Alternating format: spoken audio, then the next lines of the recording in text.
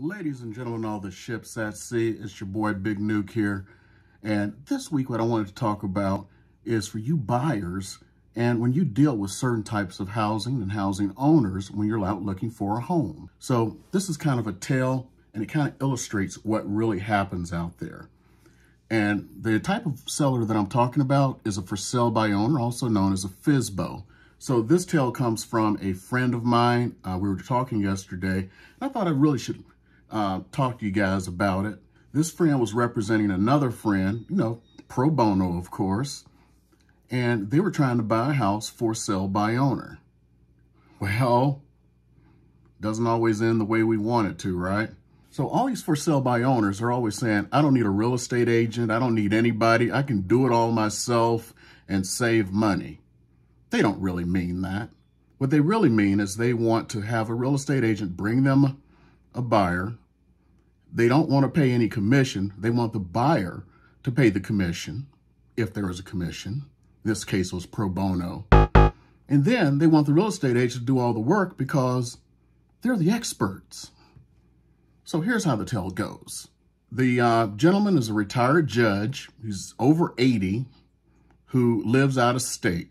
Well, that's the first thing. Don't ever try to buy or sell a house for a lawyer because they're always looking for someone to, sue. And then every step of the way, there are many technical steps in a real estate transaction. Some things are dictated by law even. So every time the agent would ask for something or the buyer would ask for something, he would go, can't your realtor do that? But these are things that are done on the seller side. First of all, the contract. So they present a standard contract and it was crazy stuff. This guy didn't want the broker named on the contract. For those of you who know how real estate works, real estate agents must be under a broker. Everybody who's represented is actually the client of the broker, and the agent is a transactional agent. Even though you're self-employed, even though you had to spend the money to find a buyer, seller, whatever, everything still belongs to the broker. They're the ones who are responsible, the ones who are supervising you. So he didn't want that. He wanted to cross out. He disagreed with certain things in the contract. He wanted to scratch them out. And unfortunately, in Nevada law, a lawyer can do that. As a matter of fact, in Nevada, for those of you who don't know this, if you have passed the Nevada bar, you can practice real estate without ever going to real estate school. Kind of strange, huh? Because, you're super smart because you went to law school. So everything that they would ask for. So one of the things is we have this thing called the SRPD. It is actually driven by law, and it's to disclose everything that's wrong with the house that you know of. So it's like, can you send me the form? I have no idea how do I fill this out? That kind of stuff. Anyway, according to the law, the buyer has 5 days to review those forms.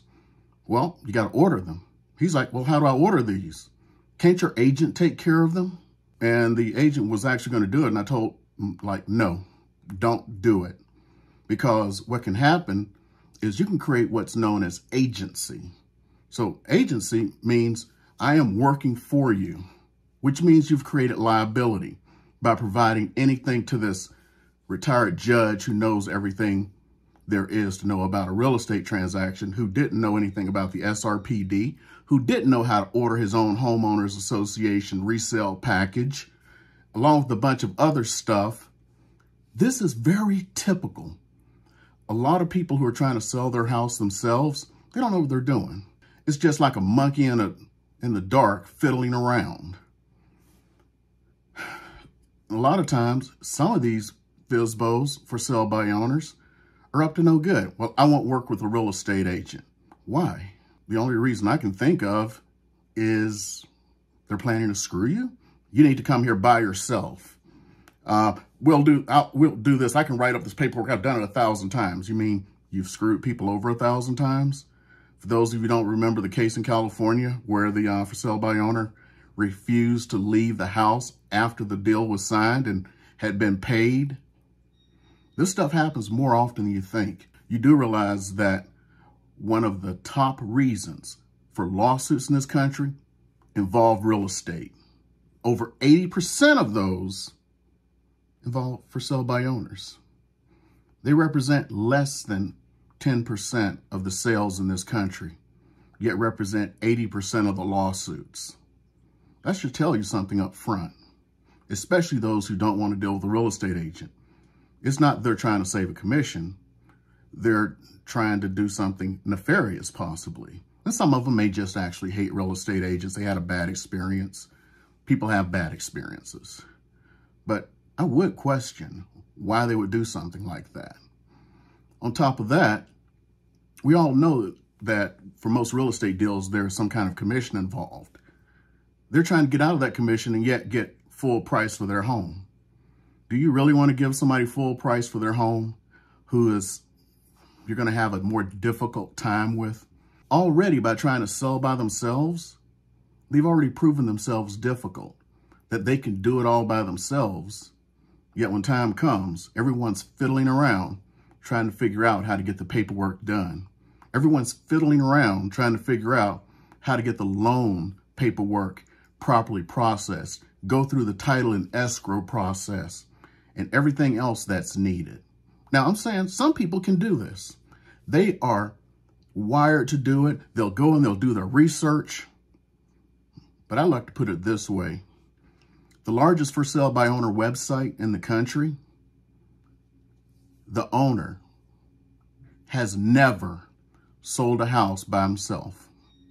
He has used an agent every single time. Well, doesn't that mean if he's used an agent every single time, but he writes these books about selling your house yourself, runs a major website? Why? Could it be he's just writing books? I like to put it this way. I remember when I was still on active duty, actually it was right after I retired, I went to a baby shower kind of thing for a guy. I'd still been on terminal leave, I believe, or maybe right after terminal leave. And I'd never met this guy's wife before. We finally met and we talked a while. She was a writer for Kiplinger's magazine. And I was like, wow, that's so exciting. And we just kept talking. And I was like, well, how do you get all this stuff for the articles you write? It was basically, she just goes, reads a bunch of stuff on it, does a little bit of research, talks to a couple of people, writes an article. Now she's an expert. That's what some of these for sale by owners are doing. They're becoming experts by reading a book and thinking they're going to save whatever percentage that they would have to incur working with a real estate agent. And some of them really know what they're doing. All they're really doing is looking for someone to bring a deal and say, I'll pay you, a couple of percent, then go like, well, can't you do the rest of this? You're the professional. That's the majority of them. As a matter of fact, when you look at the numbers, the average for sale by owner ends up selling for less than houses sold with a real estate agent. Now, I keep running across people who are saying, I can sell it by myself. I'm the expert. I know everything. Yet, over 90% of them end up using a real estate agent. So, I don't know what their motivation is, but is it really to save money? If you're going to go to a for sale by owner and you got to do everything yourself, are you going to pay them full price? I don't think most people would. And that's my 2 cents. And what I really would like to do, if you have not subscribed to our channel, I would really enjoy it if you could hit that subscribe button, hit the like button, leave a comment, and I'll do whatever I can to help you guys out. Thanks a lot.